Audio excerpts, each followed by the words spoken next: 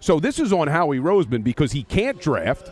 And to Seth's point, they can't develop young talent, so they went and they tried to get guys that nobody else wanted. Zach Cunningham's another one. Nick Morrow's another one. Chicago said, you want Nick Morrow, who started here and led our team in tackles? Take him. We're going to upgrade to your linebacker from last year, a guy you actually did develop in T.J. Edwards, and they let him walk. So I don't have faith that Howie Roseman can build this defense because I don't think he's proven to us that he can.